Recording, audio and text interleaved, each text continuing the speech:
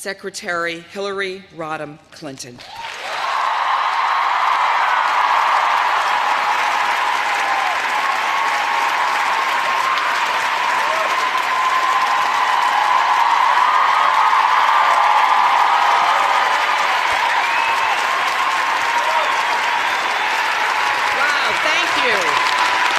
Thank you so much. Thank you. Thank you very much for that warm welcome. I am so grateful to be here back at Wellesley, especially for President Johnson's very first commencement, and to thank her, the trustees, families and friends, faculty, staff, and guests for understanding and perpetuating the importance of this college, what it stands for, what it has meant, and what it will do in the years ahead.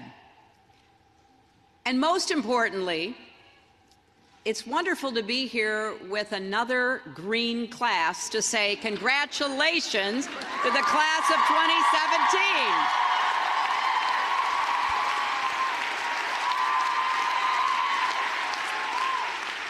Now, I have some of my dear friends here from my class, a green class of 1969. And I assume, or at least you can tell me later, unlike us, you actually have a class cheer. 1969 Wellesley.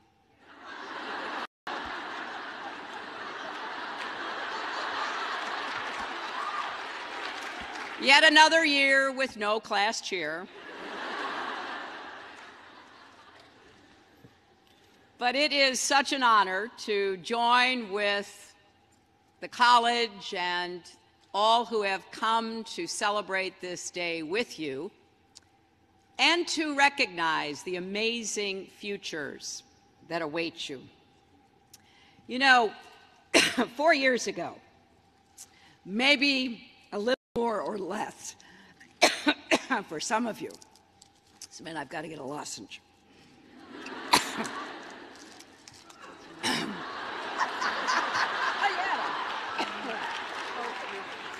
Thank you.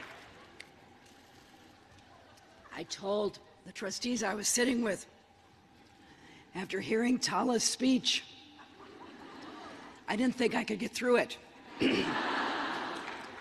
So we'll blame allergy instead of emotion. But you know, you arrived at this campus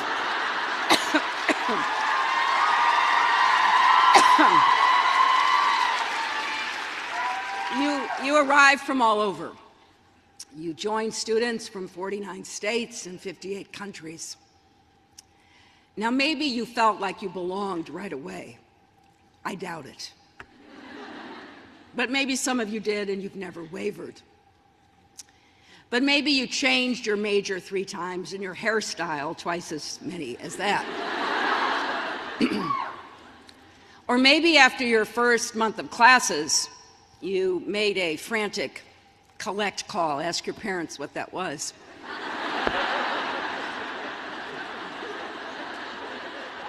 Back to Illinois to tell your mother and father you weren't smart enough to be here. My father said, "Okay, come home." My mother said, "You have to stick it out." That's what happened to me.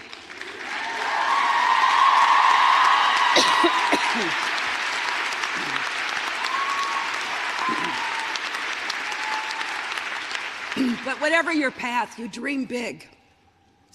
You probably, in true Wellesley fashion, planned your academic and extracurricular schedule right down to the minute. So this day that you've been waiting for, and maybe dreading a little, is finally here. As President Johnson said, I spoke at my commencement 48 years ago. I came back 25 years ago to speak at another commencement. I couldn't think of any place I'd rather be this year than right here.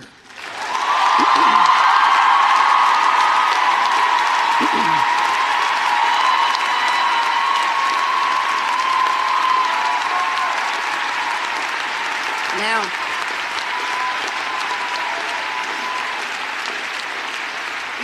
you may have heard that things didn't exactly go the way I planned. But you know what? I'm doing okay.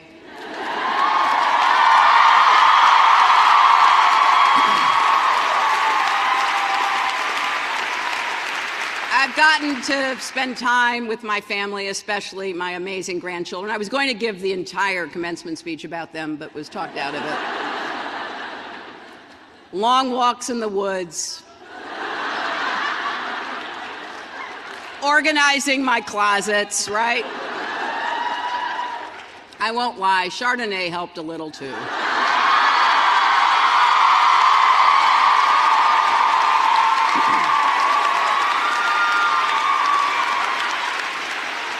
But here's what helped most of all: remembering who I am, where I come from, and what I believe. And that is what Wellesley means to me. This college gave me so much. It launched me on a life of service and provided friends that I still treasure.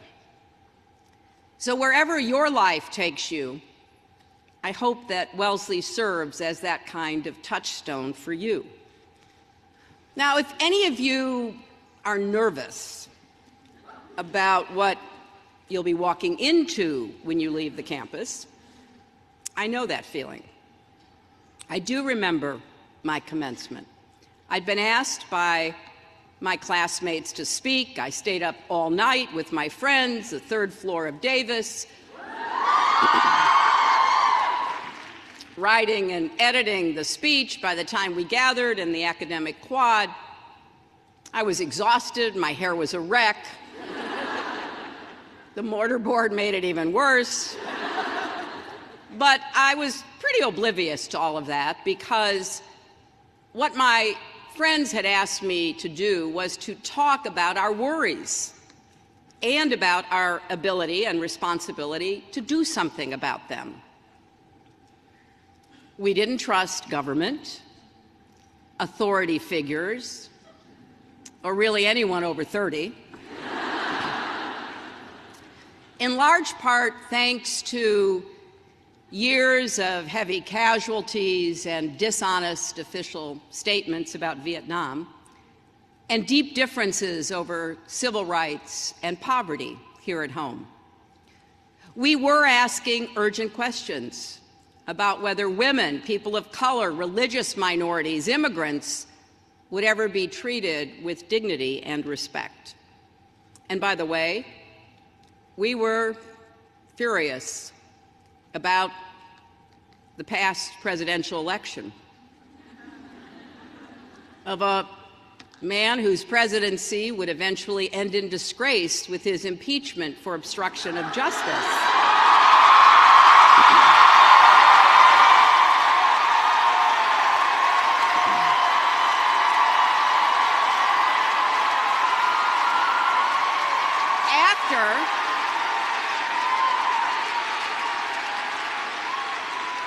After firing the person running the investigation into him at the Department of Justice. But here's what I want you to know. We got through that tumultuous time.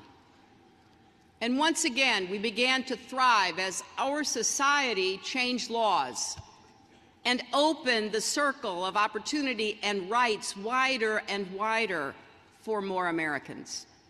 We revved up the engines of innovation and imagination.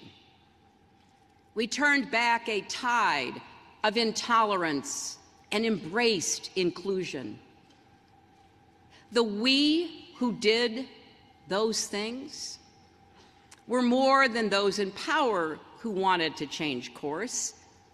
It was millions of ordinary citizens, especially young people, who voted, marched, and organized.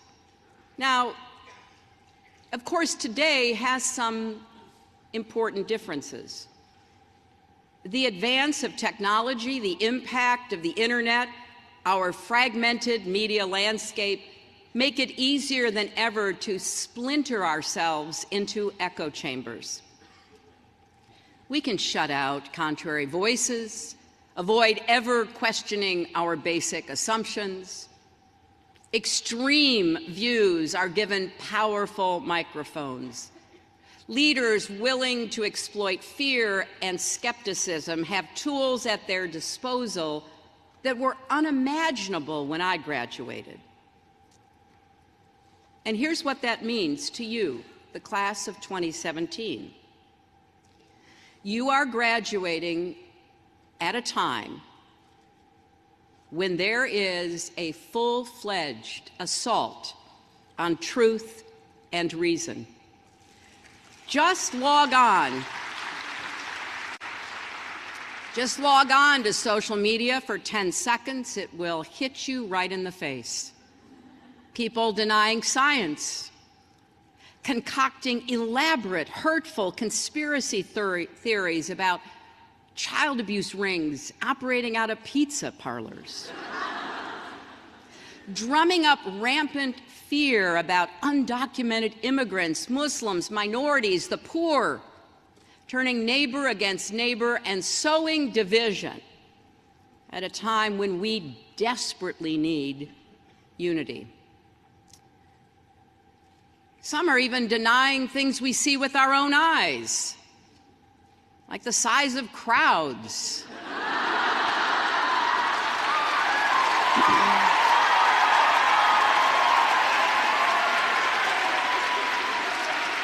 And then defending themselves by talking about, quote unquote, alternative facts. But this is serious business. Look at the budget that was just proposed in Washington. It is an attack of unimaginable cruelty on the most vulnerable among us, the youngest, the oldest, the poorest, and hardworking people who need a little help to gain or hang on to a decent middle-class life.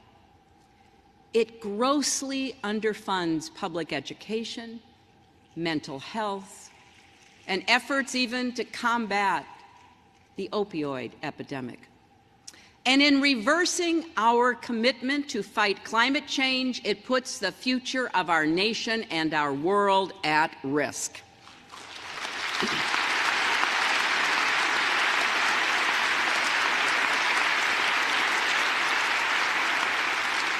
And to top it off, it is shrouded in a $1 trillion mathematical lie. Let's call it what it is. It's a con. They don't even try to hide it. Why does all this matter? It matters because if our leaders lie about the problems we face, we'll never solve them. It matters because it undermines confidence in government as a whole, which in turn breeds more cynicism and anger. But it also matters because our country, like this college, was founded on the principles of the Enlightenment. In particular, the belief that people, you and I, possess the capacity for reason and critical thinking, and that free and open debate is the lifeblood of a democracy.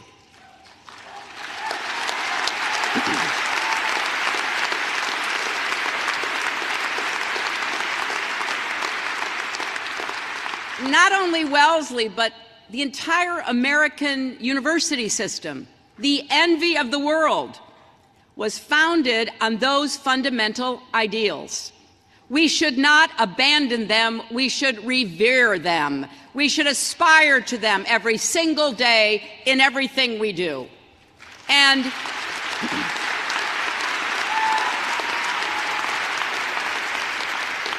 there's something else. As the history majors among you here today know all too well, when people in power invent their own facts and attack those who question them, it can mark the beginning of the end of a free society.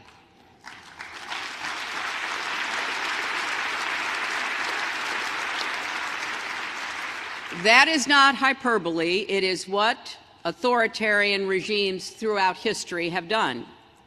They attempt to control reality, not just our laws and our rights and our budgets, but our thoughts and beliefs. Right now, some of you might wonder, well, why am I telling you all this? You don't own a cable news network. You don't control the Facebook algorithm. You aren't a member of Congress yet.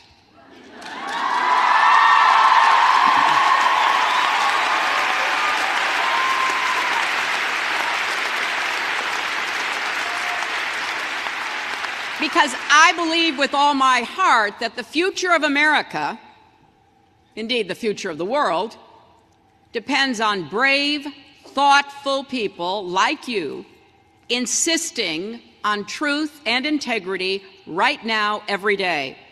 You didn't create these circumstances, but you have the power to change them.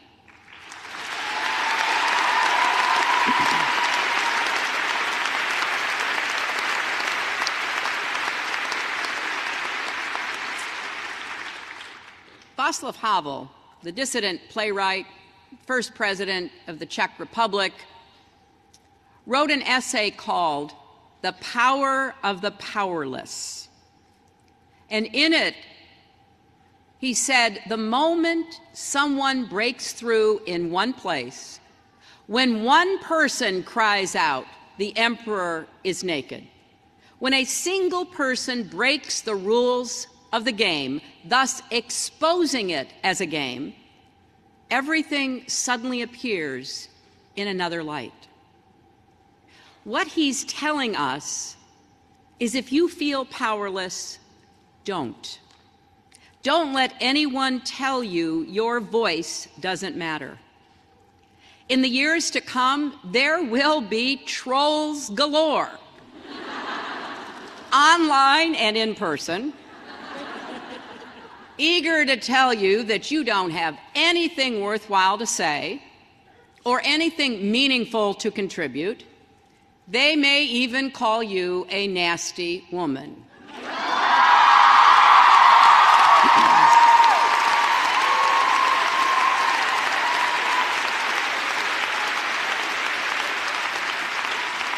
Some may take a slightly more sophisticated approach and say, your elite education means you are out of touch with real people. In other words, sit down and shut up. Now, in my experience, that's the last thing you should ever tell a Wellesley graduate.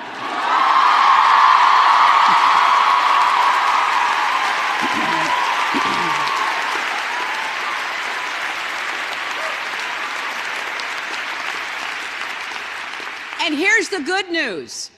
What you've learned these 4 years is precisely what you need to face the challenges of this moment.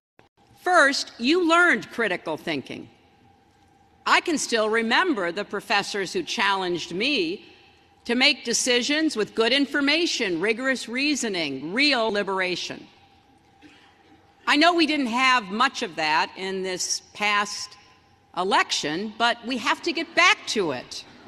After all, in the words of my predecessor in the Senate, Daniel Patrick Moynihan, everyone is entitled to his own opinion, but not his own facts.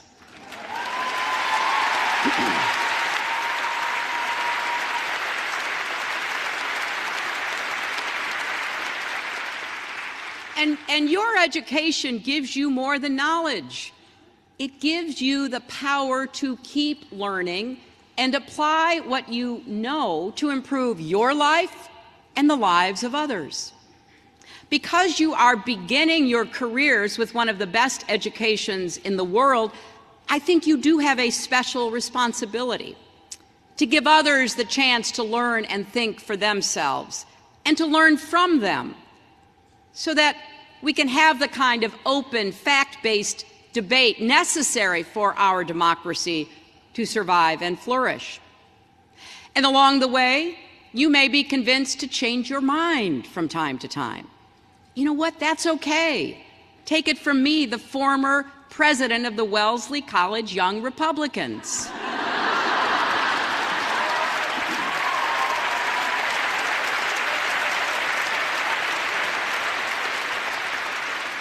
Second, you learn the value of an open mind and an open society. At their best, our colleges and universities are free market places of ideas, embracing a diversity of perspectives and backgrounds. That's our country at our best, too.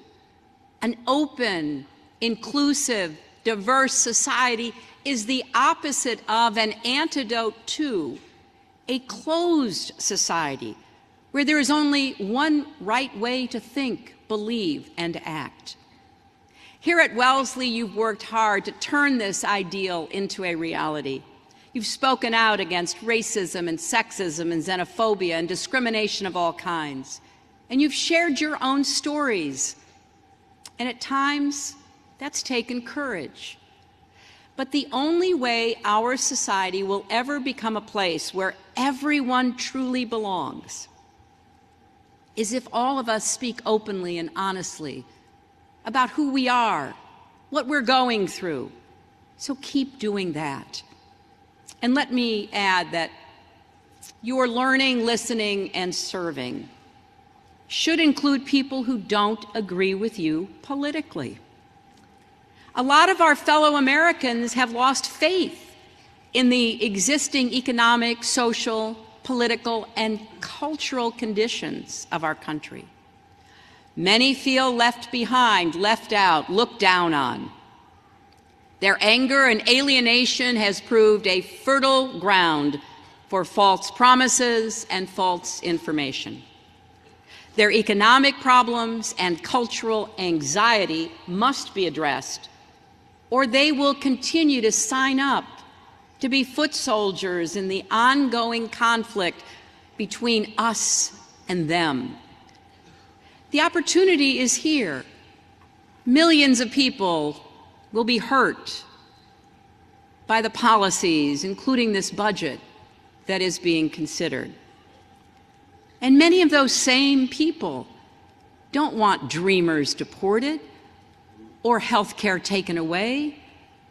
Many don't want to retreat on civil rights, women's rights, and LGBT rights. So if your outreach is rebuffed, keep trying. Do the right thing anyway.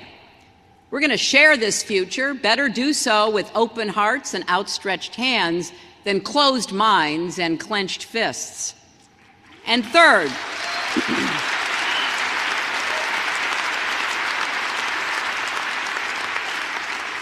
here at Wellesley, you learned the power of service. Because while free and fierce conversations in classrooms, dorm rooms, dining halls are vital, they only get us so far. You have to turn those ideas and those values into action. This college has always understood that. The motto, which you've heard twice already, not to be ministered unto, but to minister, is as true today as it ever was. When you think about it, it's kind of a old-fashioned rendering of President Kennedy's great statement, ask not what your country can do for you, ask what you can do for your country. Not long ago, I got a note from a group of Wellesley alums and students who had supported me in the campaign. They worked their hearts out. And like a lot of people, they're wondering, what do we do now? Well, I think there's only one answer: keep going. Don't be afraid of your ambition, of your dreams, or even your anger. Those are powerful forces, but harness them to make a difference in the world. Stand up for truth and reason. Do it in private, in conversations with your family, your friends, your workplace, your neighborhoods, and do it in public, in Medium posts, on social media, or grab a sign and head to a protest. Make defending truth and a free society a core value of your life every single day.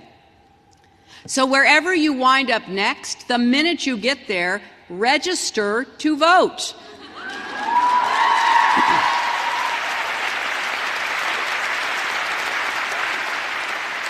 And while you're at it, encourage others to do so. And then vote in every election, not just the presidential ones. Bring others to vote. Fight every effort to restrict the right of law-abiding citizens to be able to vote as well.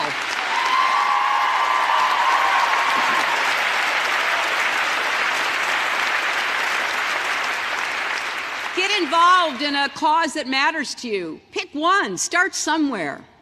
You don't have to do everything, but don't sit on the sidelines. And you know what? Get to know your elected officials. If you disagree with them, ask questions. Challenge them. Better yet, run for office yourself someday.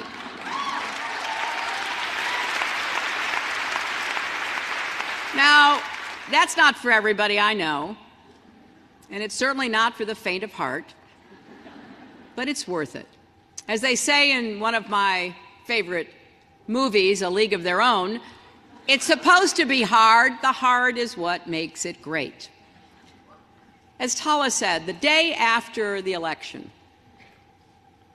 I did want to speak particularly to women and girls everywhere, especially young women, because you are valuable and powerful and deserving of every chance and opportunity in the world. Not just your future, but our future depends on you believing that. We need your smarts, of course, but we also need your compassion, your curiosity, your stubbornness. And remember, you are even more powerful because you have so many people supporting you, cheering you on, standing with you through good times and bad. You know, our culture often celebrates people who appear to go it alone. But the truth is, that's not how life works. Anything worth doing takes a village. And you build that village by investing love and time into your relationships. And in those moments, for whatever reason, when it might feel bleak, think back to this place, where women have the freedom to take risks, make mistakes, even fail in front of each other. Channel the strength of your Wellesley classmates and experiences. I guarantee you, it'll help you stand up a little straighter, feel a little braver, knowing that the things you joked about and even took for granted can be your secret weapons for your future. One of the things that gave me the most hope and joy after the election, when I really needed it, was meeting so many young people who told me that my defeat had not defeated them.